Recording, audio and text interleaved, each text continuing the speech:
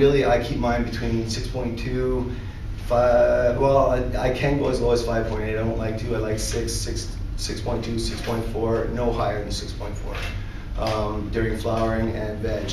And that's just, again, my personal preference. Other cultivators might tell you different. Other books may tell you different. In fact, I've had books tell me about 5 different things. So, again, there's no right or wrong answer. Now, again, this is pH in your, you're going to get your runoff. So, this is where, because I have to move on, we're at 17 minutes, I have to get into this demonstration. I'm really sorry if it seems like I'm jumping around, but it's also a little difficult with the notes. This here is what is known as a ppm reader, or for dissolved solids, okay, and it can read it in different ways.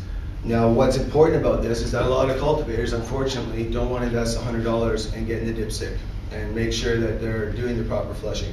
And when I say flushing, that's that end product. If you get a headache and you get a black ash that's not burning, I can pretty much guarantee you that there would have been a red light blinking on here somewhere prior to harvest.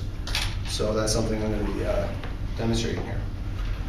And I think I've already shown the timer and the calibration, so we'll go ahead and just, I'm just going to go ahead and show this. I don't know how I'm going to be able to get both up here, but we'll basically say put 3 cups up. Actually, 4. Is there any questions yet from the room? Jason, sorry, what causes the headache that you're talking about from bad weed? In my opinion, it can come from organics as well, if it's completely unflushed, from my own experience and mistakes. And I would also say from chemical growers, again, who may not, they're on a commercial scale, so they may not be as cautious with measuring, like I'm going to show you here. They may not take it right down to neutral 7, or sorry, not neutral 7, but neutral as being 0. And if they're still registering, they may not care, because they want to get their harvest cut, they want to get it down. I call it cut and rack and sell. They don't cure it, which is putting it in the glass jars. There's a lot of stuff that that's a whole other class. Well, I'm going to interrupt a little bit though.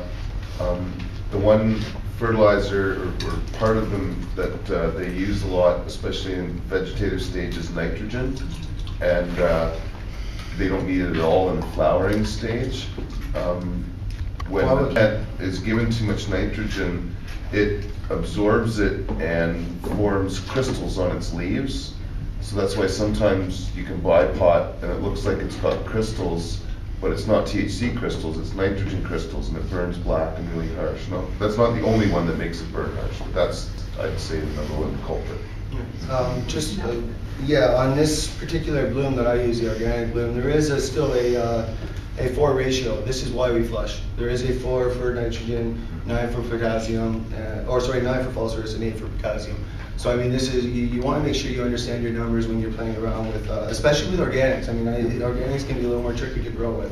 And your other product has no nitrogen in it? No, this is because this is an additive that goes with this. Yeah. So what I'm going to do is I'm going to take some of my bloom fertilizer and just put some different doses here. So let's just say 2 drops in that one. I'll make it 3 drops in this one then. And maybe 1 drop in here. Nope, and then none in that one. Can you get 2 drops in that last one? I think they'll still come out to the point that I'm trying to make anyway. Okay. Just because we're on a time thing, and I'm hoping somebody online will fire us in some questions anyway. So what I'll do is I'll turn this to face for everybody to see okay. So generally with your dipstick, if I go into here, I'm going to look and I see I got a light here. So that's actually not bad if I was flowering down, okay? Because really anywhere between 600 for me and I'd say 950, I'm okay with right up to where, I then want to drop down. Now you can see I added less fertilizer. It's the same concept, right? We go into this one, we're gonna blink a little. Yeah, I already said it. We're gonna blink a little less, of course. Now, as of course, just say this is like 14 days of flushing, so I'm my 10th day into flushing. So I'm like, okay, this is great. I'm tapering my flush, nice and slow. I'll get into the 3rd one, and I'm going to show this one to the net, just so they can see again. We got a low blinking light. Now this would be perfect. Ideally, some growers chop at this point. Okay, that's the thing. They will chop at this point, and nobody knows. Anything under 400 is pretty much good. You wouldn't notice the difference really in the headache factor or burning factor. It's more of an integral thing, I think, for the cultivator. And finally, what I'm going to show here first is we got neutral. No lights. Now this is ideally what I want, when I end my crop, when I see this, I let it sit 48 hours, the plants, 24 hours in dark, bring them out, put them on the rack, and that's not where it ends. And since I got 8 more minutes, I'm going to actually talk about some curing. But that's a demonstration on ppm, so yes. So the flushing is a very touchy point of the growing stage. It's the most important for the end product, right? 110%, I would say that the medical, from a medical user standpoint or an end user, I mean, regardless of who you are, I mean, there's really no danger to smoking cannabis, even if they are using chemical. I'm not shooting down the chemical grower. I'm saying you should have a citrus taste, personally in my opinion, you should have a citrusy taste. And as a medical user, organics over chemicals, 100%, you know, and of course flushing, absolutely.